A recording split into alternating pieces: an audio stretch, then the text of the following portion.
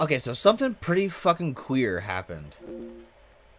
I'm on case 7. This is the part where the safe house gets breached. And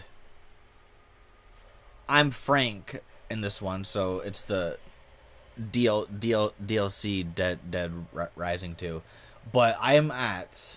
Let's see if I can time this right. Okay, it's hard to tell because of the text on the bottom of the screen. Fuck.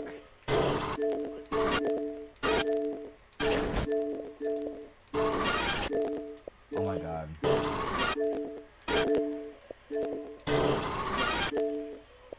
Son of a... There. Right there. Okay.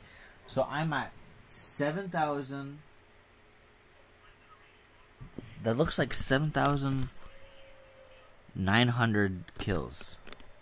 So I'm at 7,900 kills. And then I drink this combo drink to spawn me a to throw in this crowd because I want to. I guess then when I throw it, I level up.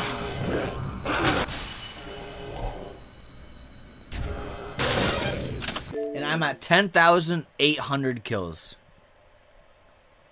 So I just got 3,000 kills with one queen. And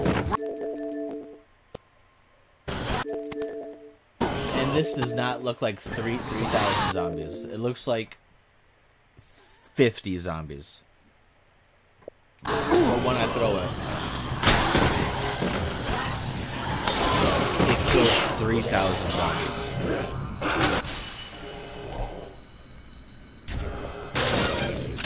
Right.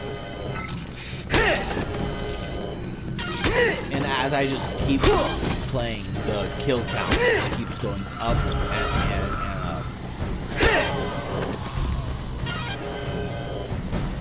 Like it just keeps going. It just keeps going up. It even did this in the cutscene of when I did close the doors. That sound and the text was played during the cutscene.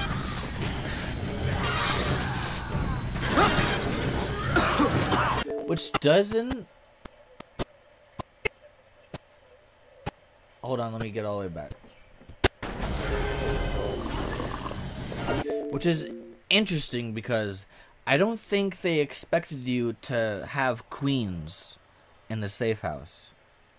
But that nectar drink right here, they give you that in the safe house. If you explore, you will find it.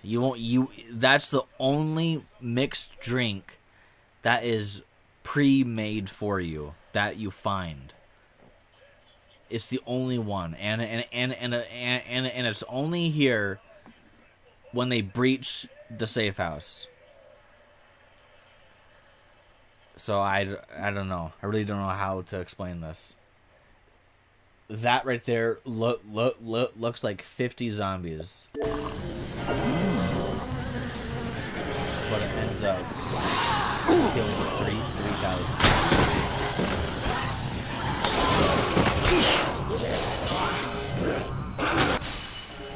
I don't know, man. When it did happen, I didn't even know until the kill count text just kept going up, and I didn't even see how many kills I got.